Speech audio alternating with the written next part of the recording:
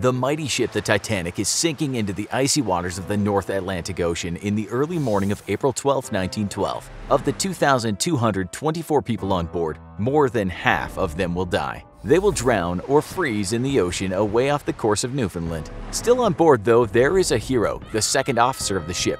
He's shouting to the passengers, "Women and children first," as he ushers them into lifeboats. He is acutely aware that there are not enough boats and many people will perish that frosty morning. He was right about that, but his heart would go on. His own survival was nothing short of miraculous. His name was Charles Lightoller, and this is his story. A moody German philosopher once said, "What doesn't kill us makes us stronger," or something to that effect. Quite a few people that have lived in this world personify that saying, and one of them was the man we're talking about today. He was born in 1874 in the industrial north of England. Moments after he entered into this world, as the black smog from the abundant textile mills obscured the blue skies, his mother died. His father took off to the country of New Zealand when Charles was just 10, leaving the young man parentless. Extended family took care of the young lad after that. Looking around him in that mostly poor part of England, Charles didn't see many options for himself. When he was 13 years old, he witnessed most of the other kids his age leave school and get jobs in the textile industry, spinning cotton, dyeing wool, doing some kind of hard labor in those satanic mills. Charles wanted nothing more than to escape that humdrum existence, so what better than to sail the high seas? At age 13, he began a seafaring apprenticeship, which would take him to smallpox-ridden parts of South America, to uninhabited islands in the Indian Ocean, and long after his training finished, to that frosty morning when the Titanic went down in the North Atlantic. He earned his stripes, soon becoming a second mate after preventing an entire ship from going up in flames when in India. At 21, he'd already achieved a lot and was awarded his first mate's certificate. He set off to sail around Africa, which almost killed him after he contracted malaria. Having already had a couple of lives, the young man tried out some new ventures. He prospected for gold in the Yukon territories, but that didn't work out for him. He became a cowboy in Alberta, and after giving that up, he just hit the road and became a hobo. After many months, he finally made it back to England without a penny to his name.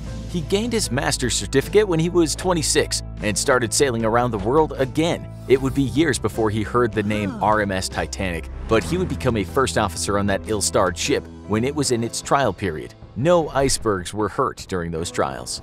Then came the historic night. Lightoller's watch had ended, but he gave the order to look out for small icebergs that were in the ship's vicinity. He told the ship's quartermaster to make sure the ship's drinking water wasn't freezing. And then once he knew things were safe and sound, he retired to his warm bed. Lightoller then heard the collision, which sounded like a painful grinding as the ship was forced upon the iceberg. He got out of bed and went to the deck, still dressed in his PJs. After talking with the other officers, he believed that the vibration he and they had heard was not a great cause for concern. It was merely a scratch, and so he returned to his cabin.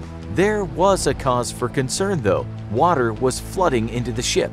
One of the officers raced to Lightoller's cabin and in a panicked voice said, "Sir, the water is up to the F deck in the mailroom." Lightoller got dressed and headed to the deck. The ship was making a terrible noise due to all the steam coming from the safety valves. The vessel was in trouble, but at this point in time, Lightoller was not aware of the extent of that trouble. He didn't know the ship was going down, like down to the bottom of the ocean. It was so noisy he couldn't communicate commands with his voice, so he used hand signals. He now realized he had to move fast. He started getting women and children onto those lifeboats. People rushed around in a state of utter shock. The women and kids got onto those boats and the men stayed behind. Some of them would die and never see their loved ones again.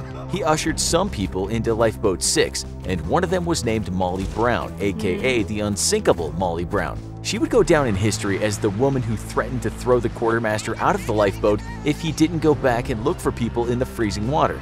He had at first discouraged that, fearing those in the water would grab the boat and capsize it, then everyone would die. Back on board, and Lightoller was getting more people into those lifeboats and making sure the boats made it into the water. The officers remained on board, and one of them later handed Lightoller a gun. He told him, "You might need this." It was total chaos. Something was happening on Lifeboat 2. Men were trying to take it over. Lightoller jumped into it, and with that gun pointed at the men, he ordered them to get out. Women and children first. At around 2 a.m., all the lifeboats were in the water, but there were still plenty of people on board. There were 4 more boats, but those were collapsible canvas-sided boats. At one point, only 15 more women could be found, so Lightoller finally gave the command for men to get in the boats. Then, to his surprise, an officer turned up with more women. This time, the men dutifully got out of the boat and gave their seats to those women. For most of them, it was a life for a life.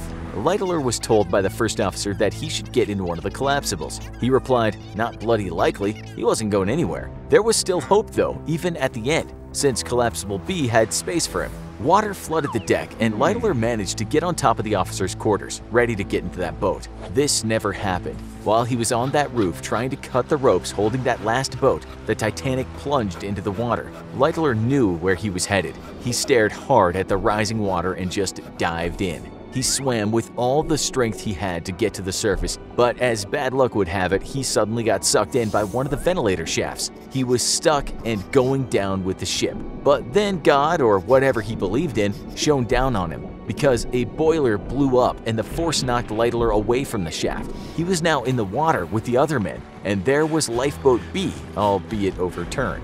Officers and crew were around that boat in their numbers. Other men swam toward it, but when the officers saw that, they ordered everyone to swim with the boat in the opposite direction. Unfortunately, not everyone could get on. The sheer weight would have sunk it. As they waited for rescue on that overturned boat, 3 men died in the bitterly cold water. Lightoller wasn't one of them. He was rescued. And that's where we come to the second part of the story. In the First World War some years later, his heroics would start again, and he'd be handed medals for his actions in taking out a German Zeppelin. As the war was coming to an end, he was the captain of a destroyer, and that sunk. Again, he was in the water awaiting rescue, and it was almost 6 years to the day after the calamity of the Titanic. Not long after that, his own ship took out the German U-boat UB-110. This became a matter of controversy, since a German captain later wrote that his men ended up swimming for their lives in the ocean. Even in war, the ethical thing to do would have been to rescue those men and capture them. The German captain said Lightoller gave the order to start shooting the Germans in the water. Wasn't that a war crime? Years later, Lightoller commented about his actions, saying he didn't believe in all that hands-up-in-the-air business. He said after facing constant German attacks, how could anyone have the audacity to think they could just surrender? He despised those submarines, lurking under the water, not fighting one-on-one. He called them an abomination polluting the clean sea.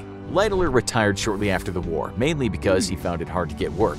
Even though he successfully defended what happened on the Titanic, getting a job wasn't easy. Despite his heroics, his name would forever be tainted with the sinking of that ship.